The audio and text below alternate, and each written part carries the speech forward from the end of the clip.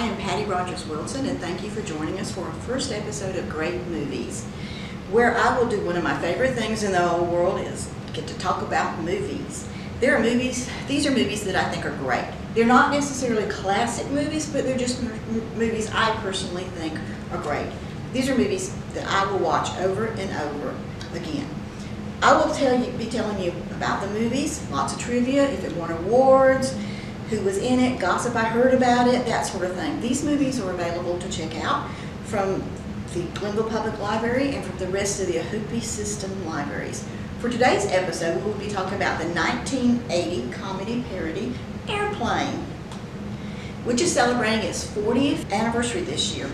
Can you believe Airplane is 40 years old? I couldn't. I had to take out a piece of paper and a pencil and do the math. And I still don't want to believe it. Oh well, time and tide waits for no man or movie. Airplane was written and directed by David and Jerry Zucker and Jim Abrams and produced by John Davison.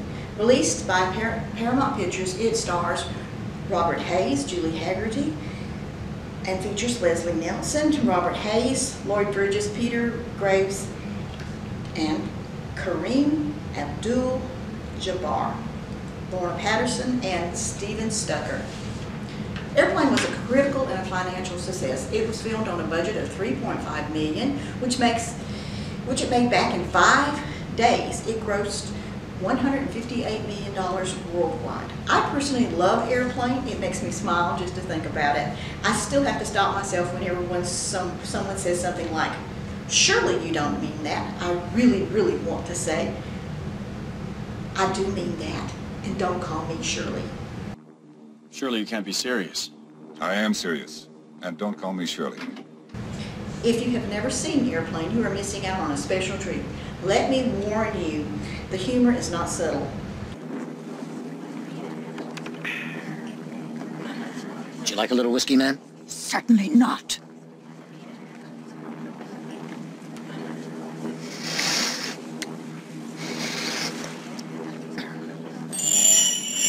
I read somewhere that the humor in Airplane is like a shotgun blast, just spraying all over the place. There is every sort of humor in it. Surreal, fast-paced, slapstick, sophomore. Thicker. And Leon's getting larger. Satire, raunchy, and lots of politically incorrect. Just about every kind of humor, but sophisticated. Don't worry if there's going to be something in there to offend everyone. To quote the journalist and critic Brian Reisman, 40 years later, Airplane feels so wrong for its politically incorrect jokes and raunchy theatrics, but that's actually what makes it so right. It reminds us of the importance of pushing boundaries. At the same time, it gives us a playbook for doing so in a good-natured rather than a vicious or belittling way. Roger Ebert said the film compensates for a lack of original comic invention by its willingness to steal, beg, borrow, and rewrite from anywhere. It is no secret that the basic plot from the movie is stolen from the movie 0 Hour, a 1957 thriller wrote by Arthur Haley and starring Dana Andrews. Arthur Haley also wrote Airport. In fact, they used the movie so much that they had to buy the remake rights from it so they wouldn't get sued. For anyone who has never seen Airplane, here's the basic plot. The movie is a takeoff on all-flight disaster movies that were so popular at the time. Airplane almost exactly follows the plot of 0 Hour. Ted Stryker is a traumatized war veteran with a pathological fear of flying and a drinking problem. He can't take a drink without splashing it on his face. His girlfriend, a stewardess, has left him, and he is taking this flight in hopes of winning her back. A lot of passengers become very sick after eating the in-flight meal. Then the pilot and the co-pilot become sick, pass out, and you guessed it, the only person on board who can fly this airplane is Ted Stryker. Doctor, I've checked everyone. Mr. Stryker's the only one. What flying experience have you had? Oh, I flew single-engine fighters in the Air Force, but this plane has 4 engines. It's an entirely different kind of flying, altogether. It's an entirely different kind of flying. A bit of trivia, Robert Hayes, who plays Ted Stryker, is actually a licensed pilot. He just can't drive the great big ones like he's doing in this movie.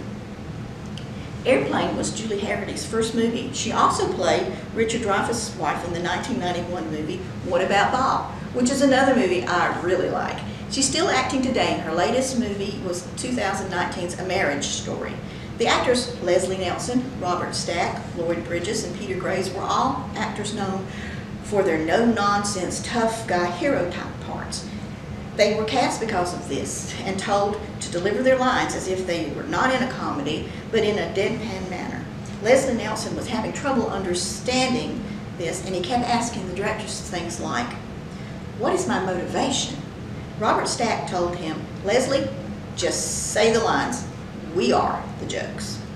Obviously, Leslie Nielsen figured it out because he had a second career in comedy from being in Airplane, with the Naked Gun movies and with others. Me, Frank, your buddy.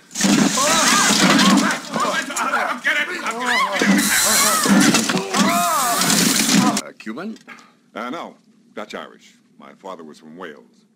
As a matter of fact, most of the actors were able to use the success of Airplane to change directions into comedy and extend their careers for years.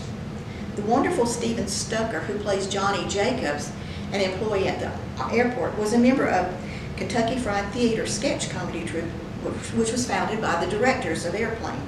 They knew his talent, and they gave him everybody else's lines and then let him write his own. Here's an example.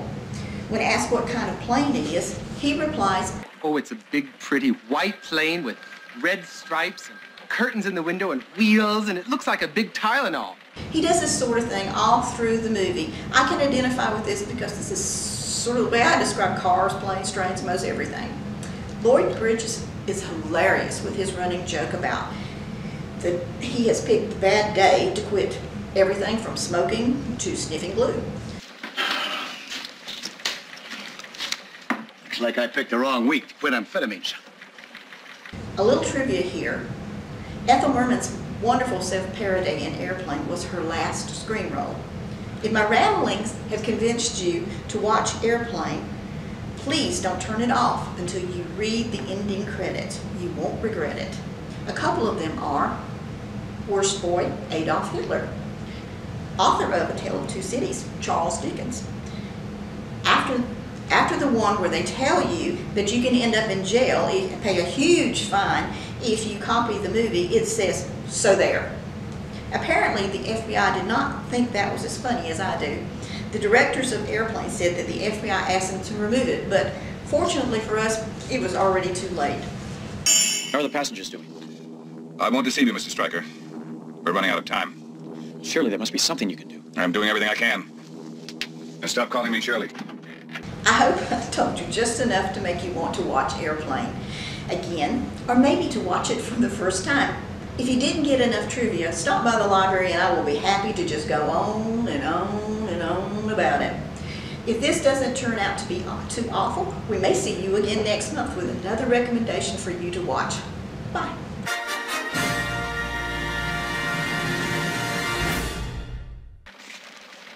Passenger certain to die. Airline negligent. There's a sale at Penny's.